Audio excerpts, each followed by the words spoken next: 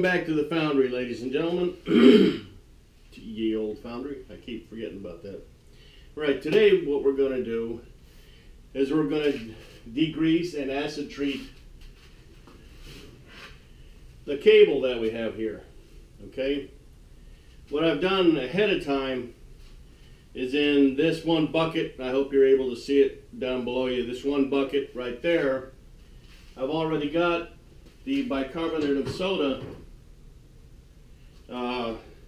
mixed in with the water to neutralize the acid on both the cables and to eventually neutralize the acid that I'm going to have in this glass container. Now, anytime you use acid, you can't just put it in any old container because, I mean, well, you can put it in a steel bucket if you want, but if you want to have that steel bucket for many years, you probably shouldn't, put acid in a steel bucket. Okay, no, almost any kind of acid, really.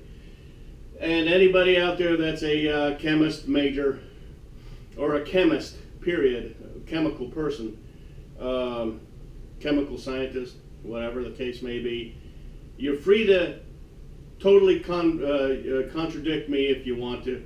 But what I'm doing is I'm doing it the way we did it in the foundry, or did it, meaning preparing the liquids and the acids and the degreasers, you know, getting that prepared the way we did it back then. Now, safety is number one in this trade no matter what, okay?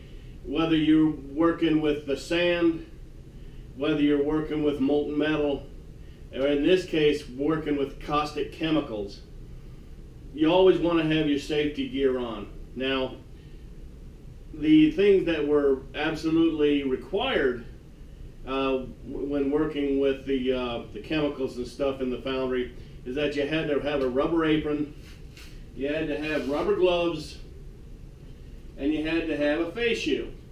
Okay? So I got all those gathered up. Now,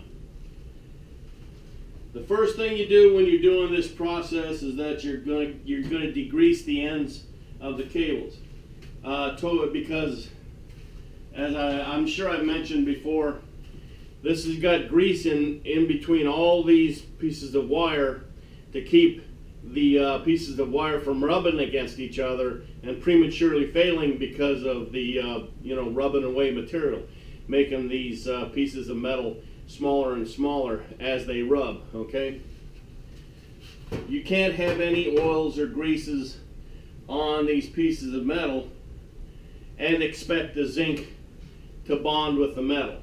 Okay, it's gonna act as a barrier, and while the zinc does form around the individual pieces of wire in a strong fashion, like you gripping, okay, it's the difference between you holding on to a piece of rod and some strong person pulling the rod out of your hand. You're going to resist for a while, but eventually that rod's going to be pulled out of your hand because, eventually it's going to work its way loose, okay? The difference here is that if you don't have it on there, the grease on those different individual wires, those wires, well, it's going to be as if I had that same rod, I had that same hand, but in this case, I put super glue all over my hand. Boom. Okay, no matter how hard that guy is going to pull and pull and pull, he's not going to pull it out of my hand once that super glue sets. Okay, same thing for that if you prep it correctly. All right, so right now, I've got to prep these hose clamps first. Okay, I don't want any grease and oils to be put on, that once I've cleaned it. Okay, this bucket right here is the bucket I'm going to use to not only clean the ends of these wires, but also to clean anything that's going to possibly come in contact with these wires.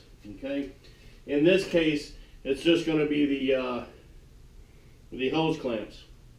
Now, what we used to do is, because this is the hard part, Where'd it go? They're over there. Be right back.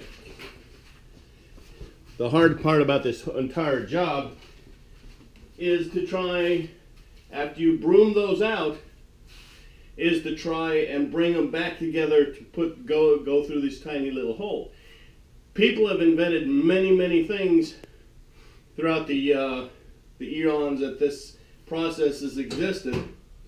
But what we did in the foundry first, before I decided on a better thing, is that somebody would pull that together. We would get some of the seizing wire, put a turn around it, tighten it up, and keep tightening the seizing wire until that drew that into a small compact mass, small enough to go inside this hole in the socket.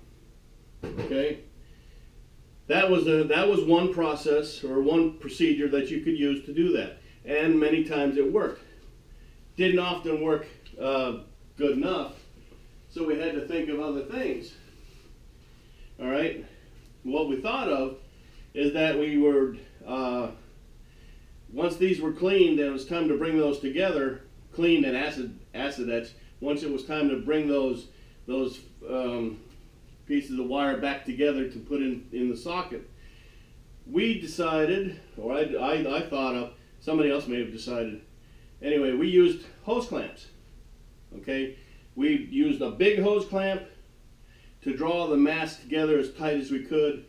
Then we put a smaller hose clamp on top of the big hose clamp to draw it in even farther. Okay, don't forget, you can't put it at the very end. Can't put the hose clamp at the very end of these, because you've got to have enough of that free to be able to wiggle this on. Okay, so I've already made the bicarbonate soda wash to neutralize the acids. I've got my glass container. You can use glass or rubber containers, and you can feel relatively sure that you're not going to hurt your containers by having the acid inside here. Okay. So let's see if this has got a seal. Yes, it does have a seal. Let's, before we, always, even if you're just messing with this, the degreaser, it's not as bad as acid, but if you get this in your eye, it's going to harm your eye. And anywhere on your skin, it's going to be a pain, kind of. You know, here's the deal. Every bit of your skin is flexible. And it's not flexible because it's just skin. It's flexible because part of your skin has oils and the fibers in your skin. There's got oils on the outside. Anybody who don't think you got oils on your skin, just talk to a fingerprint expert. It's the oil on your fingers that puts the mark on whatever you touch and leaves that pattern that your thumbprint or your fingerprints leave behind. It's the oil in your skin that lets your skin be flexible. You get any of this on you, if you just have a real fast contact with you, no big deal, because it's not going to be on there long enough for it to be bad. But don't forget, this is a degreaser. It breaks down grease.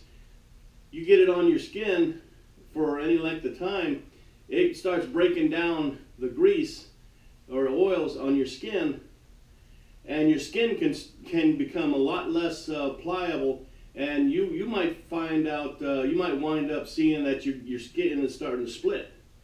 Okay, I don't mean split like go all the way around and your skin falls off or anything like that, but wherever it is that you put it on you or you get it on you, your skin is going to be less flexible, and it might tear apart a little bit, which is number one, painful, number two, not good for the inside of your muscles here, because the germs are suddenly getting past all this barrier that this is protecting you, and you might get an infection. So don't, even if it's just degreaser, don't get it on you any more than you ever have to. Acid, on the other hand, much more dangerous because it actually burns you. No matter, where you get it on you, it's an actual chemical burn. It's like somebody taking a cigarette, the cigarette butt, and putting it into your skin. It'll burn you like that, okay? So that means it hurts. So that means it damages you. So always wear your safety gear.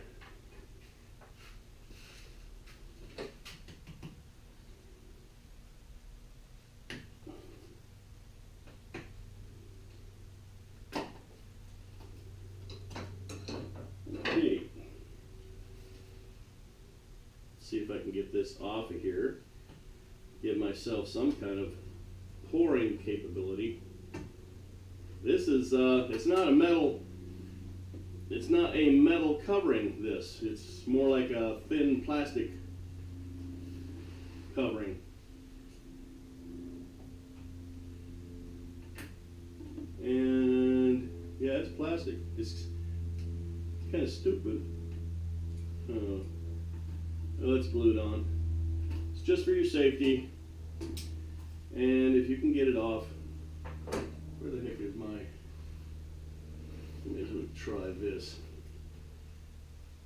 I want to get this most of the way off, if for no other reason than just to allow myself the capability of pouring it smoothly, not bouncing all around and splashing here and there.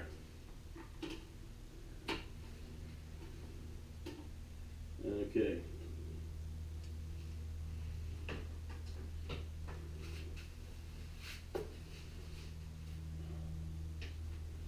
Now you don't need to have the whole container poured out into here. All you need to do is have this immersed into this up to the seizing, okay?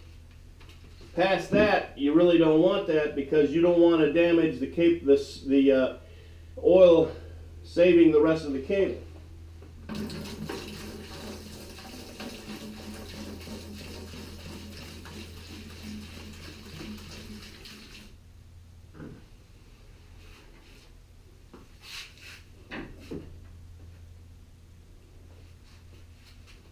Now that didn't splash at all.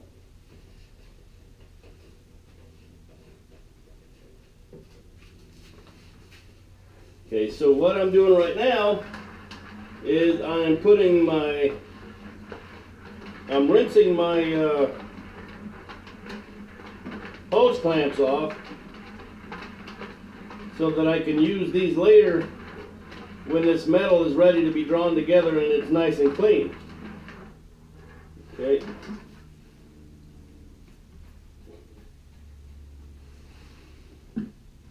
Yeah, they're clean now.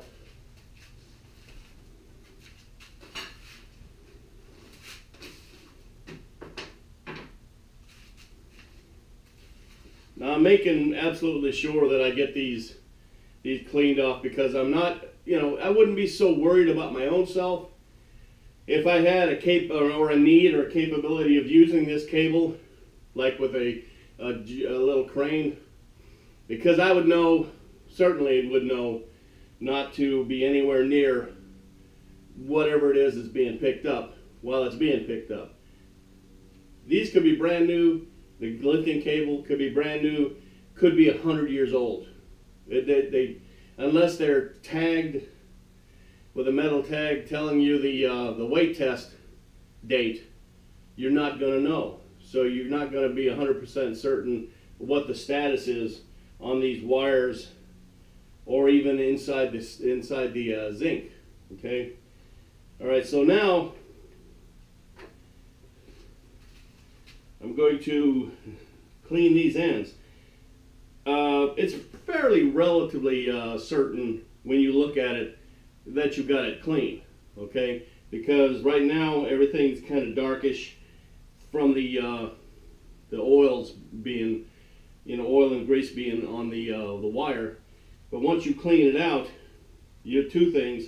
Number one, these will become quite silverish, a lot cleaner, and the degreaser that you're using will become quite a bit dirtier. Okay, piece of cake. So let's get a closer look for compare and contrast.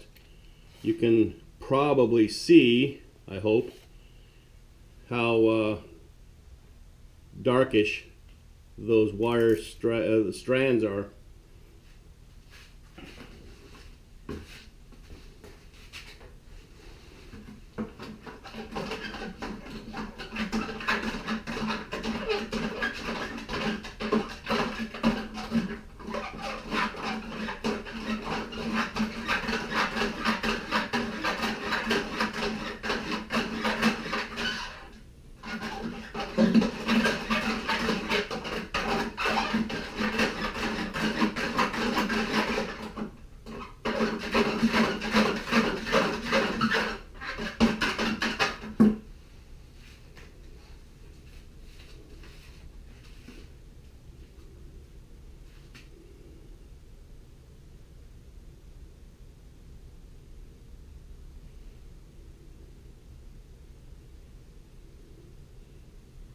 Yep, looks cleaner, as you can probably see, compared to that. I think I'm going to add some more to the depth of this. I'm not exactly going to be making a million of these, and I don't often use a degreaser.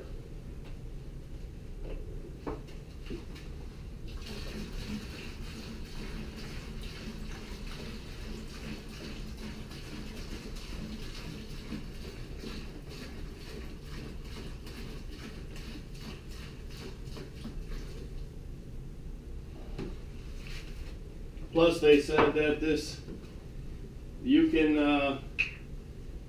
throw this stuff away in the drain if you want to, because this is biodegradable. This stuff. Well, we used to use. Well, we've started off. Now I get the two mixed up because they're so close together. The names. One of them was trichloroethane. One was trichloroethylene. Can't remember which one I started off with. I'm kind of thinking it's trichloroethane. It was on the cans that we used. They were very strong. Very, very potent degreasers. And it turns out the trichloroethane, let's say it's trichloroethane is what we used in the beginning. Turned out those were cancer-causing agents. Luckily, I haven't gotten any cancer from using them. Plus, the Navy was pretty tight when it came to having to wear all, your safety gear and having the vents on. Okay, these degreasers, this one I got it for two things. Number one, I don't have access to hazardous waste disposal area. Okay, so I got something that was biodegradable. Right. Number two. This degreaser leaves no film, if you believe the advertisements. This leaves no film. So once you degrease it real good and it dries, it's not going to leave a white film or any kind of film on your metal to act as a barrier for the acid to treat. So I'm going to wash this a little more.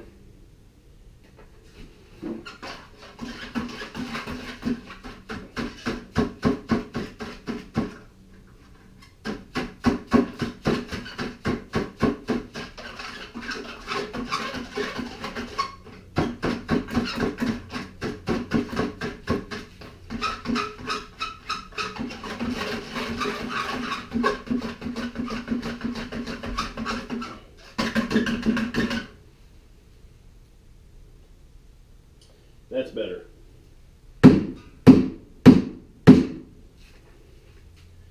Much cleaner. I wasn't too, happy with that first cleaning, but as you can see, the wires are brighter now, and have less stuff on them. Okay, now I'll get the other end done.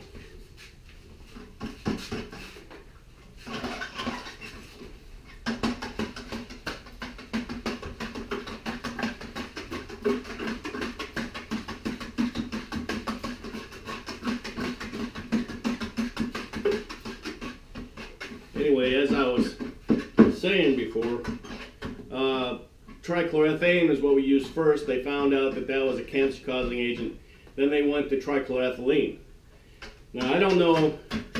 It was still a good degreaser, and what we used all the way up to 91 when I retired. I don't know if that was found to be a bad thing also, and they went to another degreaser. But I didn't want to take any chances, so I got something that was supposed to be, you know, good for this project. Not only worked all the grease and oils off of it, but also, you know, wouldn't leave a film. The trichloroethane and trichloroethylene was pure clear. I mean, there was no color. This has a kind of a greenish appearance to the liquid. But the trichloroethane and trichloroethylene left no film also, okay?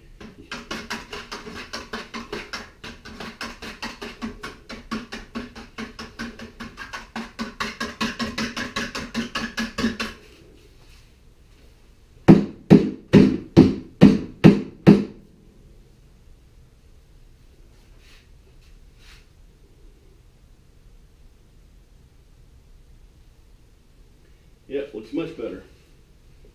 No. Don't want this to touch nothing else. Well, it won't be. The ends, we just got to make sure it doesn't move anywhere. Okay, now I get this degreaser out of the way. The degreaser has a foam on top right now. But, yeah, it's dark. Yeah, it's dirty. I'll let the foam go away first. All right, now we're going to work with the acid. Okay.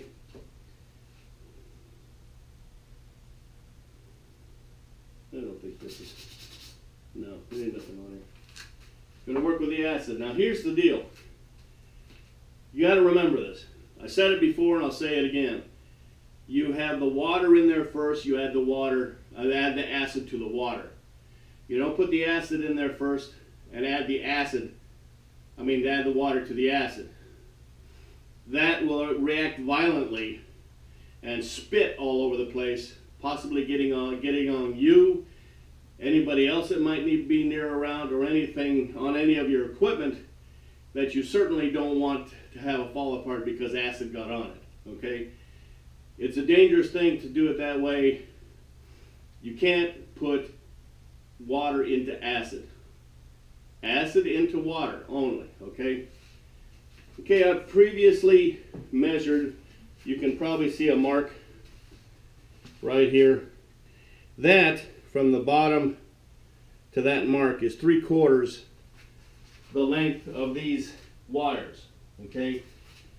No further up do you want to get, and I believe I said why before, but we want no more, we want no acid to go up into the main body, all right? Because you can't tell, it'll be eating the body from the inside out. You won't be able to tell until it fails and possibly crushes somebody. So only 3/4 way up the wires, okay? Your acid and water mixture is 50-50.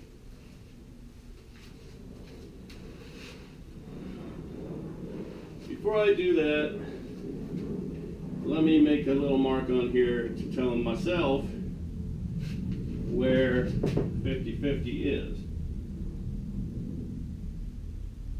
Okay. Now, if you want to be a lot more precise about it, you make your mark, like for instance, if you did it exact this way, you've got a jar made out of glass, can't be affected by the acid. You make your mark where it is 3/4, where, you know, from the bottom of the chopped off wires to the 3/4 mark up the wires. Make that the more precise way of doing it is you fill it up with water up to that mark. You pour the water into a measuring device, find out how many fluid ounces that represents, and then only pour in 50% of that back into the jar. Then you'll have your you know, much more precise measurement of 50-50 acid and water mix. Okay.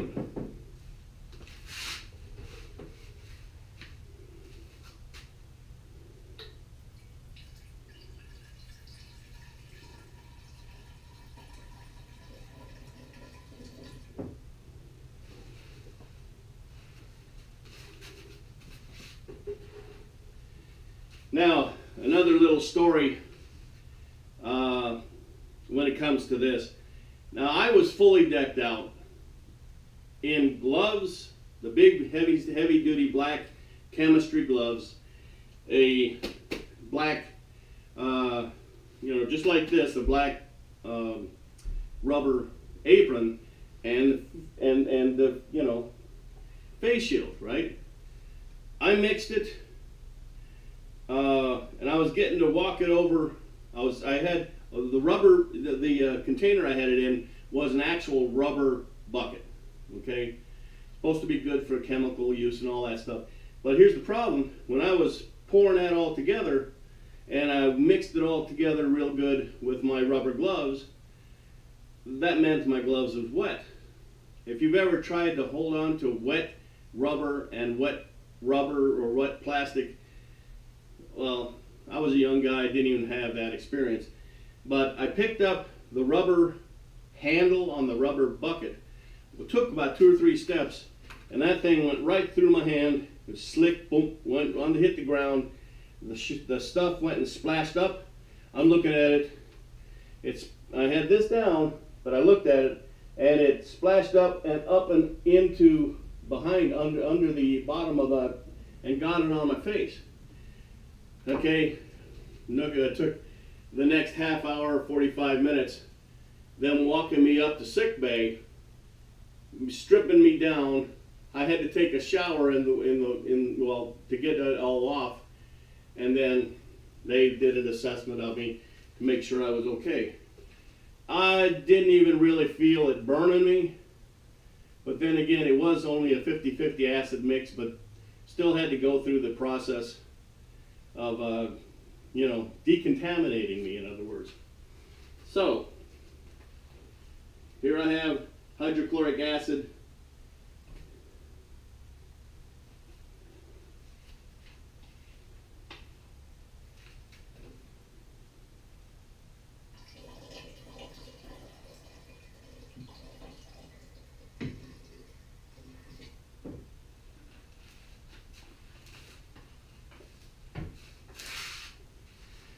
Okay, hydrochloric acid. You might or might not be able to see the fumes coming up. All right? And I can see the water, unless it's the curvature of the glass I'm looking at, I can see the water is kind of moving a little bit, like there's a dense material, a dense watery material in there, in amongst the water. So you know it's in there. What I'm going to do is find something to stir that with.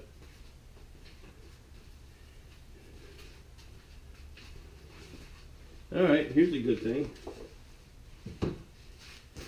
Can't be affected by acid. Rubber-handled cleaner brush.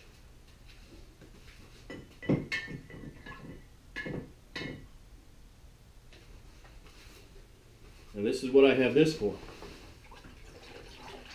This bicarbonate of soda is here to neutralize the acid. Now you probably should either wear a mask maybe to keep any of the droplets out of your lungs. Or I was thinking of doing this outside where we had all the air, but I've got a largish area with plenty of air in here. Now here's another safety thing, okay? Never ever ever take something, even if it's identified, never open it up and take a whiff. If it's acid or any other caustic material, whether it be a strong lye solution or a strong acid solution, if you snuff just to try and get a smell, that stuff is going directly into your nostrils. If you take a direct hit off of this, you're going to burn the heck out of yourself. You're going to be in agony for about an hour, maybe even longer. The thing you do to try and test a smell on something that's possibly, just do it this way all the time, whether it's water in there or not. You take and open it and you just whiff some of the fumes towards you. That way, if they're very bad, you can brush it and get it out of your way, okay? Do not just take a sniff out of a container, especially if it's got a chemical in it. It can totally mess up your day. All right, so these are going to be dipped into this container. I'm going to put that on the ground. Okay, be a smart guy.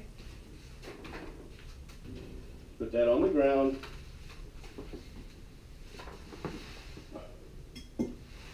Be my luck if I took that and put it in there and a wire grabbed it and totally splashed it, and I'd have to, it might even get on the camera, so it'd be rotten.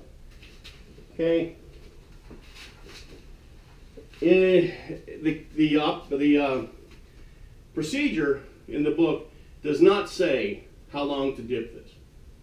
It does say don't go up more than 3/4 of the way up.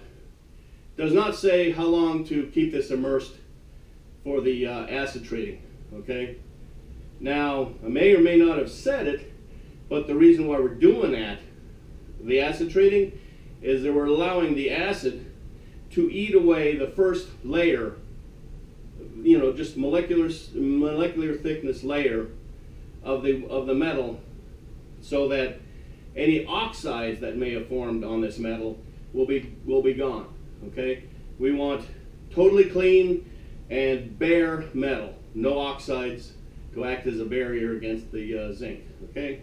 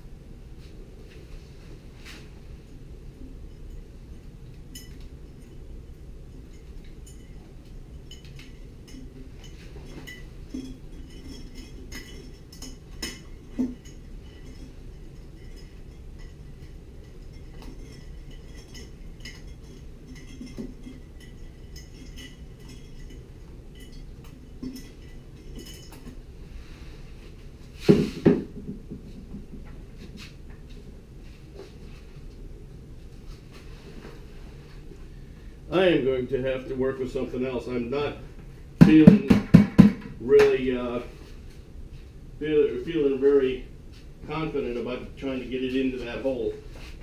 So we will put it in this plastic bucket and just make certain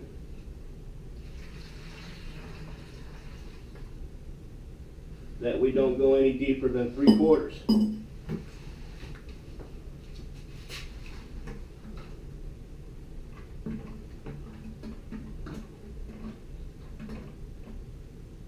Oh yeah, it's bubbling.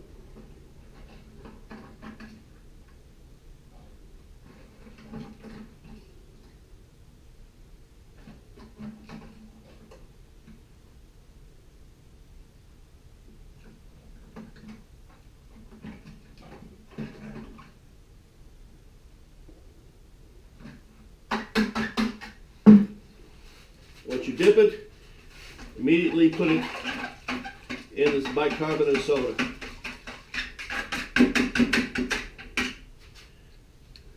Okay.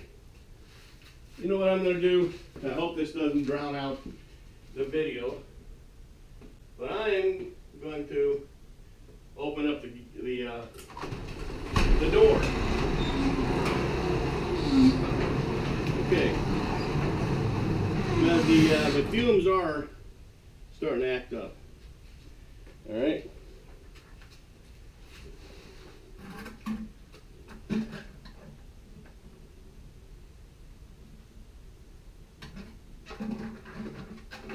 All the instructions said on this is that you leave it in there long enough for the metal to be clean.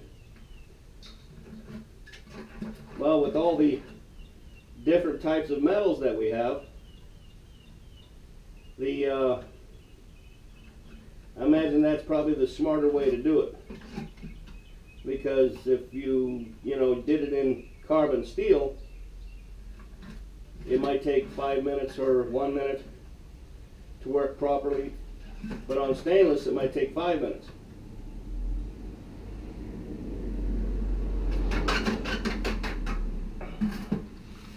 Okay, now I'm going to get you and let you watch. You see how it burbled right there? That was this bicarbonate of soda neutralizing the acid. Okay.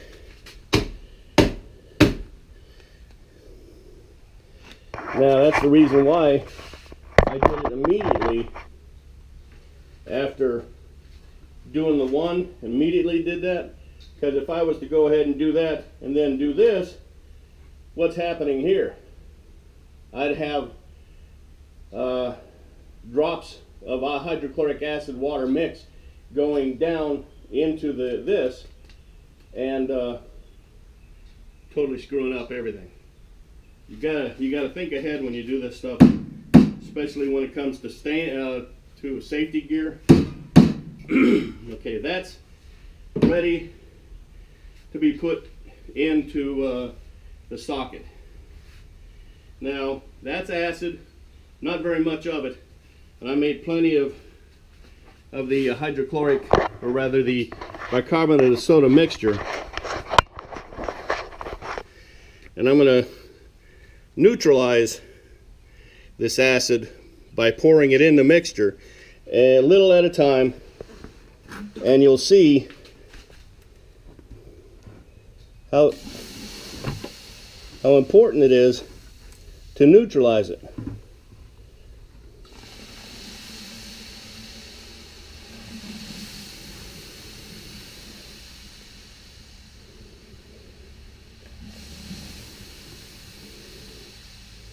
Now I don't know if you can see that black stuff on top of the bubbles. That's the oxides I just ate off of this cable. They're floating. Okay, so the vast majority of the liquid has been neutralized.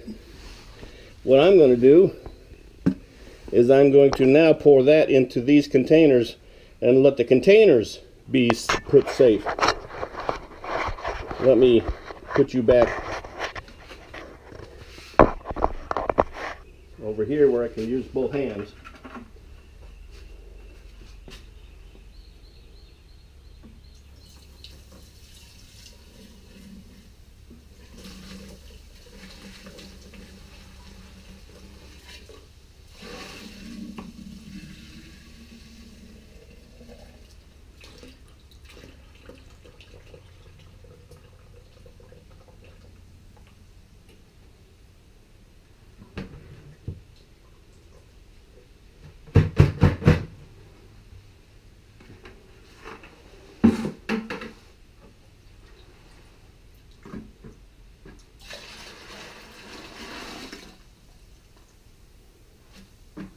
Okay, now that's the prepping of the ends of the cable. Notice I didn't get hurt because I was wearing all my safety gear. The mistake I did make, though, is that I didn't have the door open in the very beginning of it, thinking that I had plenty of air in here. If you can smell the acid, that's too much acid you're inhaling. Okay, so don't do that anymore. Don't do what I just did by taking a chance. Okay, so now I'm going to turn off the camera and dispose of the used chemicals in a proper fashion. Please make sure you don't just dump this stuff in nature. If you don't know how to get rid of it,